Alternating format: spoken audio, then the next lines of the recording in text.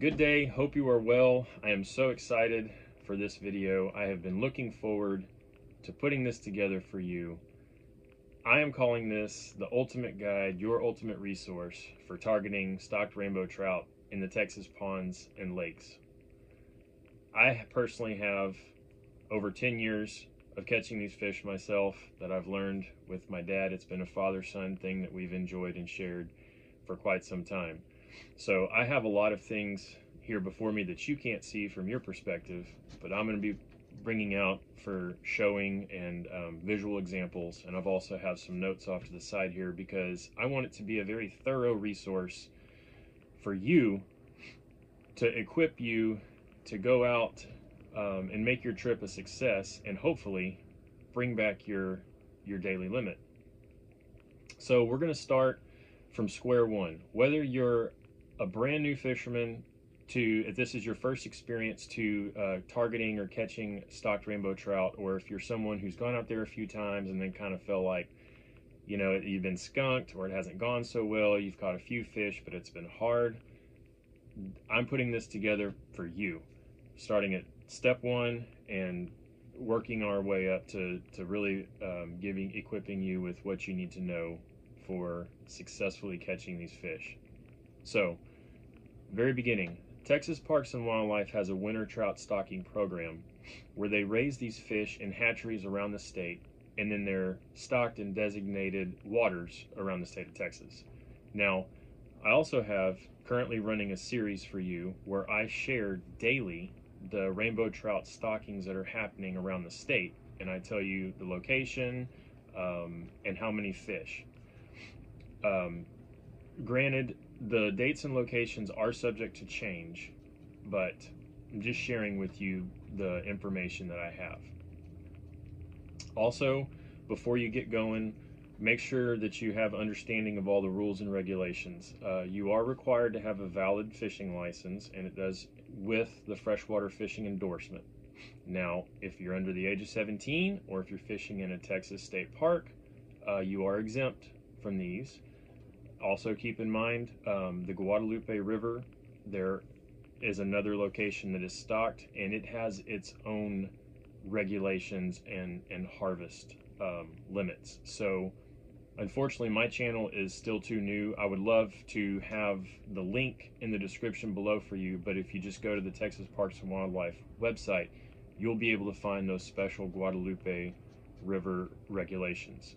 Otherwise, the other waters there's a daily bag limit of 5 trout. There's no size limit. These trout are stocked to be caught and harvested. They're for the fishermen. It's a winter program, so we've covered that. Also keep in mind, once you have your location near you that you're going to go to, familiarize yourself with the place itself. So some of these are parks, community lakes, ponds. Some of them have gated access, limited hours of operation, so they're locked and unlocked every morning and evening. So just be aware of the hours before you go out. Familiarize yourself with your local water. Something else to keep in mind, when these fish are raised in the hatchery, to my understanding, they're usually fed twice a day. So those feedings usually are going to be in the morning and in the evening. So that's a little tip to keep in mind when you're planning your trip and you're going out. It's a lot like if you're hitting somewhere on the coast, you know. Typically, you'll have a morning bite, you'll have an evening bite, but that's not set in stone. That's not concrete. I'm not saying you can't go out at lunchtime and catch a limit of stocked rainbow trout. You certainly can. Just trying to equip you with what's going to help you. Keep in mind also when you're planning your trip, the weekends are going to be more crowded. Obviously, for a lot of us, weekends are when we have an opportunity to get out there. If you can plan your trip during the week, it'll be better for crowd control. Another advantage for the fishermen is these fish are not fed for a period of time before they're to be stocked. So that also is an advantage for us. When these fish come into the water, they're going to be hungry. Now, there have been some instances over the years where I've seen some stockings go wrong. There's been Sometimes where they bring the fish out, and sometimes they give them, I don't know if sedative is the right word, but something in the water to calm them for the transport out to the water. What that typically looks like is they have these large stock tanks they pull on a trailer behind a truck, and they'll back the trailer up to the water and open the valves and pour the fish out. If you've never seen one of these stockings, it's pretty cool. And the workers that are there doing the stocking, they're really cool. A lot of times they'll, if you're hanging out there and you happen to catch a stocking, they'll go in there with a dip net and they'll net these fish up and they'll bring them to you if you want to be like, hey, you got it? Can I get an idea of the size? You know, what do the fish look like this year? And so they're real cool like that usually. And they can be a great resource too. You can talk to them, ask them questions. They're usually real friendly like that. They like seeing the fishermen out there participating in the program. Okay, so now that you got an idea of where you're going, you're familiar with the water, let's get you the proper tackle to get out there and catch these fish. Again, bearing in mind, these are hatchery raised fish, okay? Generally, on average, you're looking at about, let's say, 8 to 10 inches on these fish, okay? So, but some of them are even as small as 6 inches. Over the years, we've caught 13 inch trout is not atypical. I think 14 might be about the biggest Dad and I have caught, but that's going to be your average, okay? Say all that to say these are not large fish. Plan your tackle accordingly. So what I use, what I would recommend is light to ultralight gear. Typically, and the more you hang out with me and enjoy my videos, you're going to find that ultralight fishing happens to be one of my personal favorite ways to fish. So this is a Shimano spinning reel. It's a 500 series. This thing is tiny. The rod that it's on is just an off-the-shelf rod. You can find it, you know, any of the big box stores that sells fishing stuff. And this is I think this is a 5-foot ultralight rod. So this gives you an idea, you know, small fish, light tackle. Here's another one. It's a little bit bigger. This happens to be a custom rod I built for my daughter. That's right, your boy builds rods too. We'll get into that later. That can be some future content, custom rod stuff. So this is the same type reel. It's another Shimano. This is a 1000 series. Happens to have braid on it. I typically don't use braid for the stock trout. Doesn't mean you can't. Use what you got. This is a 6.5, 7 foot rod. This is more of a medium light, but I think kind of get the idea.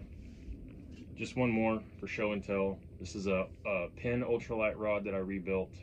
The little custom wrap there, custom handle, a little Shakespeare light reel, some airwave guides if you're in the know, all that kind of thing. Anyways, this is about a 6 foot ultralight. Okay, so light rod, light reel, line. You know, you could go anywhere from 2 pound up to 8 pound really. You could, if you fish 10, that's fine, but 2 to 6, 8 is perfect. Again, mono. If you fish braid, that's fine, no problem. Also, if you have a 2500 series spinning reel on a medium light rod, like say your bass rod or something you use inshore saltwater, use that. I'm not suggesting you go out and buy specialized gear for these fish, because you can certainly catch them on that tackle. I've seen guys out there with their conventional reels, inshore rods, catch them too. Just understand that you'll have the most fun on the ultralight tackle. You'll really get to play these fish, you know, with that kind of tackle. And also something I was going to get to later in my notes, if you have kids, this trout stocking program is excellent and a fun way to get kids involved in fishing. And like I said, there's a lot of advantages that play to the angler side for catching these fish. So also keep in mind, you take the kids out, you can pad those bag limits up. So more anglers, the higher the limit, that sort of thing. So it's a fun way to get the kids involved. So we've got the rods and reels covered. Now as far as rigging, so on the ultralight here, again, this is a resource, this is a guide. Take what you will from it, what you like, what benefits you, but I'm not saying this is the only thing that works. This is what's worked for me over the years and has really proven successful. The two hooks that I like to use, this is a size 18 treble, and this is a size 10 salmon egg. So these just happen to be two of my favorites. Again, these are small fish, small mouths. You could do a size 12 salmon egg, that's just fine. I've used those with good results. I also kind of lean towards the size 16 treble. It's a little bit bigger than this one. This 18 works great, but a lot of times when you're catching them, unhooking them, it's so far back in their throat, they almost swallow it. But it's a very effective hook choice for these fish. Now, something else that I've seen, and again, guys, you know, take what you want, leave what you don't. Some small perch hooks like this. I've seen plenty of guys do just fine with these type hooks. But so there's a couple recommendations for you. So on this particular setup here with the salmon egg hook, I've got about, you could do anywhere from 8 to 12 inches, whatever you like, leader. This is just a 10 pound test leader here. I've got a very small egg sinker. I like beads. You don't have to use a bead. That's a debatable thing. Use one, don't use one. The fish don't care. So that's one way. I grew up tying my own leaders. Dad taught me, so I like a leader. But here is an alternative way. We've got the size 18 treble on this one here. Again, this is 10 pound test. Do a couple split shots. And what's cool about this is much more simple. If you don't know how to tie a leader or you haven't tied leaders, anybody can pinch a couple of weights on and tie your hook on and give yourself, you know, some space. But you have some flexibility with adjustability. You know, you can pinch these off or open them a little bit and move them down, move them up if you want to make your leader shorter, leader longer. And I'll talk about why we're doing that here in just a minute. So obviously what we're talking about right now is a type of bait fishing. So when Dad and I first started out, and how you may have started, or what other people have told you, is there's a lot of different types of things that people use for targeting these fish for bait. I've seen people talk about whole kernel corn, mini marshmallows, salmon eggs, Velveeta cheese, or, you know, little pieces of cheese, that sort of thing. All of those things can work and catch fish, but the thing that I have found to just be the absolute best is Berkley's power bait, the dough bait. This stuff comes in a variety of colors, variety of scents. They even have the salmon eggs as well. Salmon eggs are great too. I just typically, it's not my go-to. I don't use them as much. The dough bait will go much farther in regards to what you're getting for what you're paying for. But pretty much this is the go. This is what I recommend. This is the go-to right here. My personal favorite, I don't have before me, but it's called Rainbow.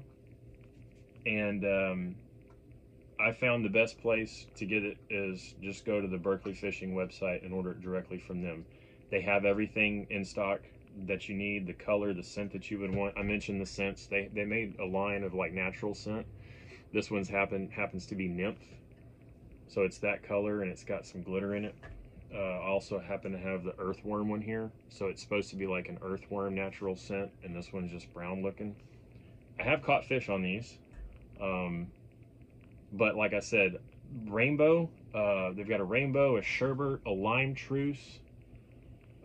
This is like a variation of the lime. It's like two different colors of green, and it's got glitter in it. Can you see that glitter? I like the baits with the glitter. I think it just adds a little extra. This is like a fluorescent pink with some glitter. And I know it's weird to talk about different colors, but personally, just the rainbow has always treated me good. That nymph scent is good. Oh, there's another one, a salmon egg scent. That one's awesome too. It's like a peachy orangish color. those are just some of my favorite picks there. But if you stay in the power bait line, that is what I really recommend. Now, this stuff is going to be like Play-Doh for adults. You don't want, if you got your kids out there, you don't want your kids messing with this. It's not for human consumption. You don't want your kids putting it in their mouths or playing with it and then touching their mouths or anything. So what you're going to do, it's got a consistency just like Play-Doh. Just dip your finger in there and get you some out and just make a ball. It's very simple. Make a ball, you know, it's kind of about the size of these salmon eggs here. And then all you're going to do is you're going to bury your hook in the ball. I'll even do that for you here. It's almost like we're by the water and I'm rigging up to fish. So this is that one with the treble hook on it. All I did was I buried that size 18 treble hook in that dough bait. So what's cool about this stuff, and you're going to notice right off the bat when you open it, this is a scented bait. It's specially formulated for the rainbow trout. Now, some of these waters that are stocked, they do have catfish, carp, bass, perch, crappie, stuff like that. You can catch catfish. I think I've caught one over all the years we've been doing this. But it's not very typical, so they usually leave it alone. As I was saying, it's formulated for trout. It's a consistency like Play-Doh, and what's cool about this stuff is it floats.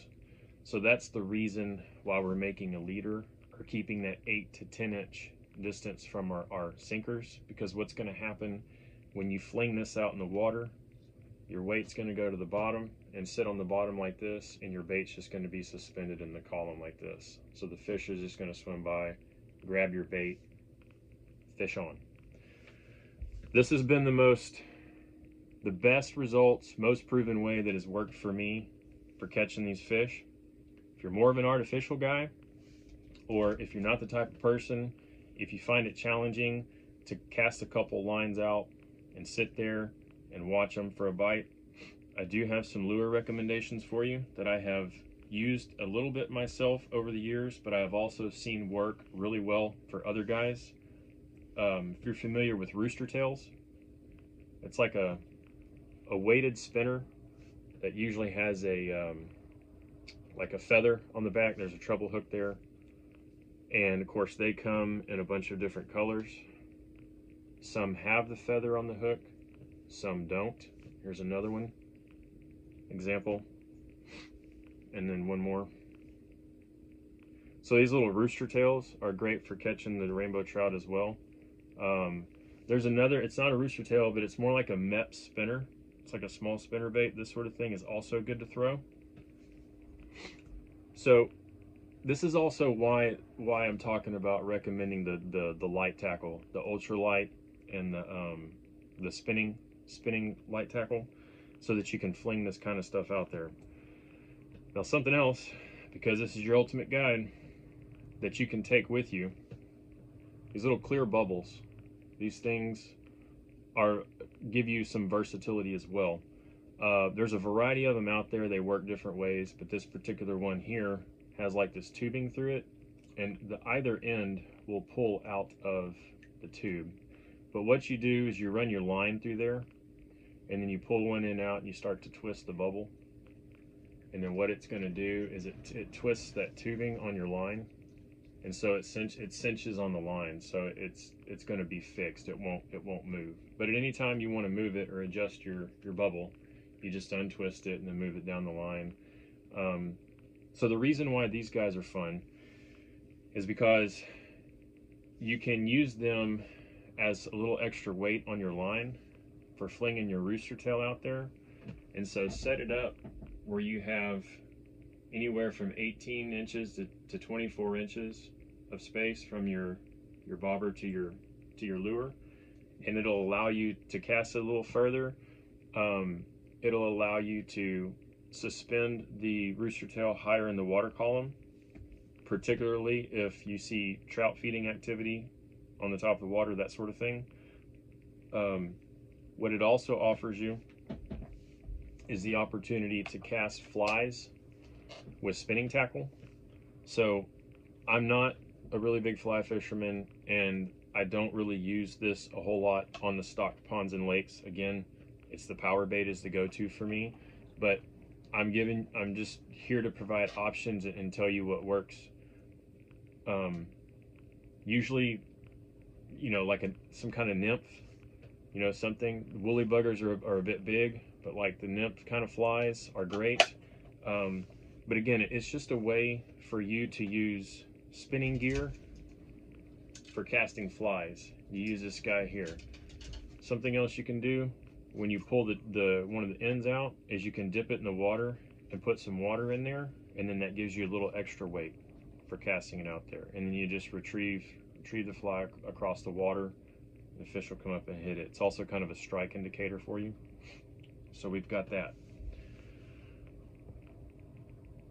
Let me follow my notes here.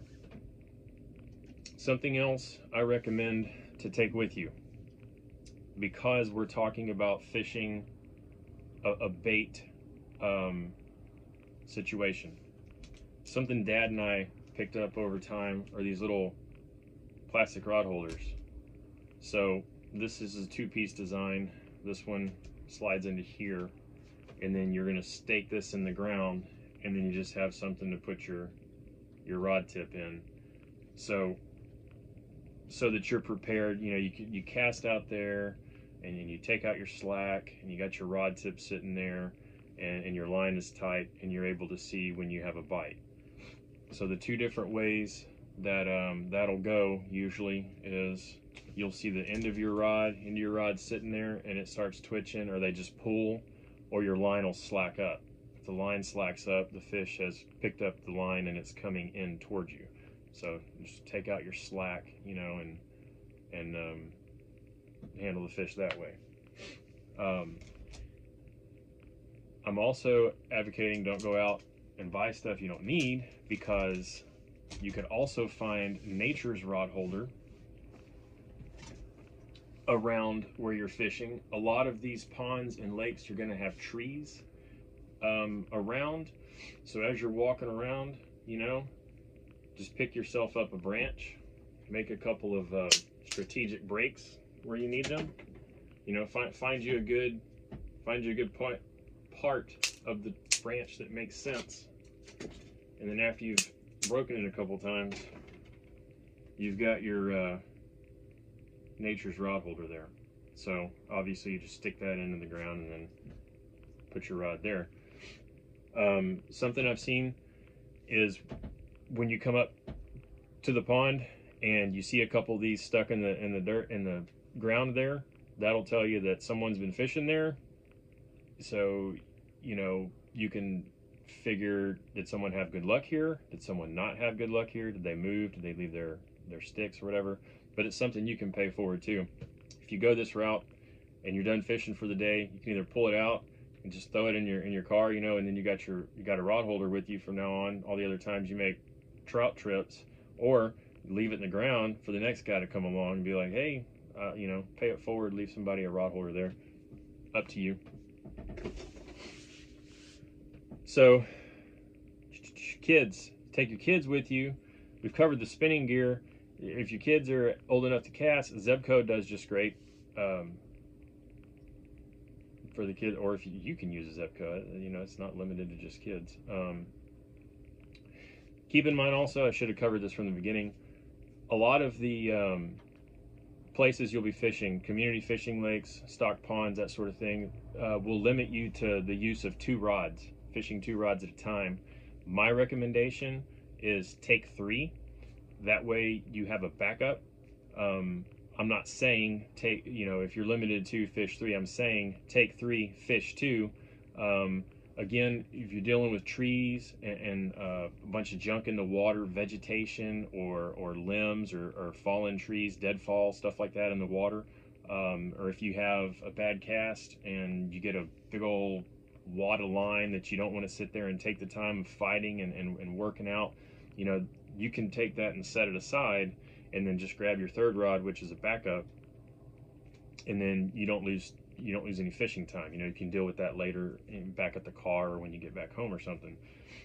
The other thing is you can take take your 2 rods that are rigged up to fish the power bait, and then have your 3rd rigged up with some kind of artificial. And as you're sitting there fishing, if things are going slow, reel in one of your bait rods and just kind of set it aside, and then you have your other bait rod sitting there out, and then you can start fishing the artificial. You know, that way it keeps you involved, keeps you moving. You're not just sitting there stagnant, that sort of thing, if things get slow. Another recommendation, if things seem slow, or if you seem to have a difficult time finding the fish, when you first come to the lake, see where everybody is. See if there's any fish activity. Sometimes these trout, and again, it's usually early in the morning or later in the evenings, but sometimes you'll see them hitting the top of the water. So when you see that, that's kind of a telltale sign of where they are. Keep in mind that they school, they stay together, so that's an advantage to you. When you first get to the water, see where people are. They're usually going to be congregated together. I find it interesting that a lot of people will fish where the trout were stocked.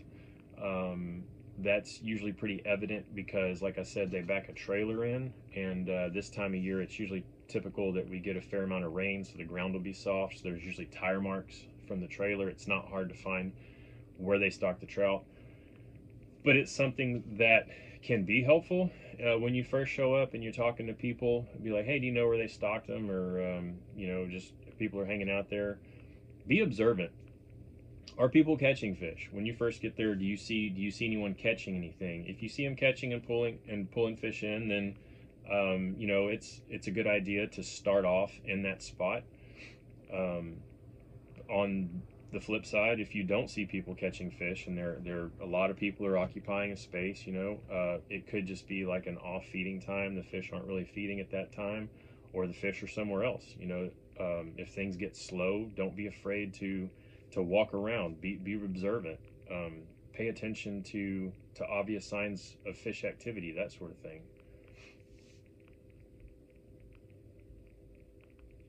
I'm checking my notes, so I'm not leaving you.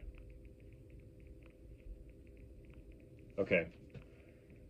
I'm trying not to get on my personal soapbox here, but cormorants. Are you familiar with cormorants? If not, they are the brown diving bird that is a better fisherman than you and I will ever be. They are built and specialized for this purpose.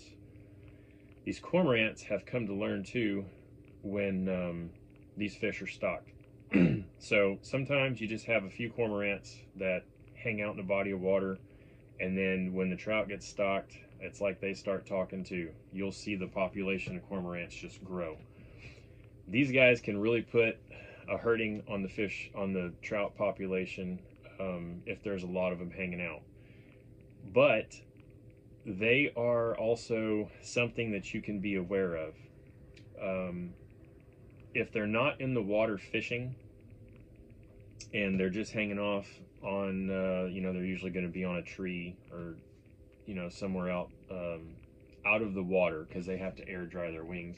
If they're just hanging out, you know, on a tree, they're not actively fishing, then they're not going to be much help to you there. But if you see them in the water and they start fishing, they're going down, they're coming up, just pay attention to them. See if they're catching any fish. They are another form of pressure. Remember I say that these fish school and group together. So when these cormorants, if there's a group of them, they will fish together in a group. They will go down and they'll work together to group the fish tighter so they can easily pick them off. But they can put pressure on the fish and move them. So just something else to put in your toolbox to be observant about. If the cormorants are away from you and they're catching fish, but things are slow or nothing's going on over here where you and the people are, then that is a tip that you could maybe pick up and move and go over there to have better luck.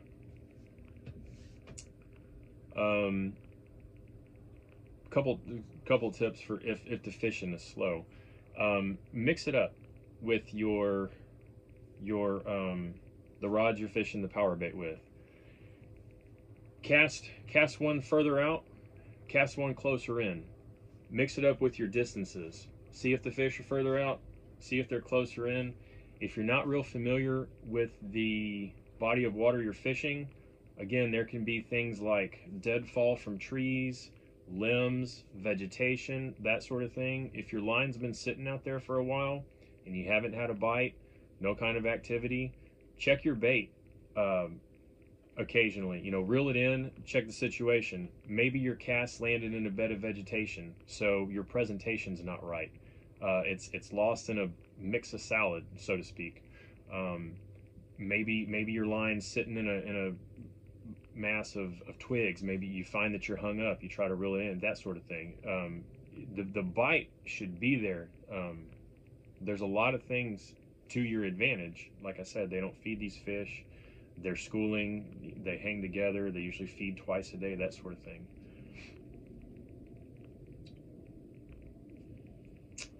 Two other things I forgot to mention that you need to take with you that I recommend. These guys right here, some forceps. A lot of guys will use like some needle nose pliers or fishing pliers. Those are great, those will work. But with these little guys and with the little hooks I was talking about, these are really the specialized tools you need for getting the job done. They have another style where they'll have a curved end on the forceps. Those are awesome too. These are the straight version. Either one will work. And then take a rag, like a hand towel or something. I know the fly fishing river guys are gonna say, only handle the fish with a wet hand.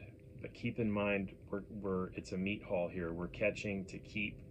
Catch and release in the ponds and lakes like this don't really make sense because it's a winter stocking situation. They're there to be caught. They're there to be harvested.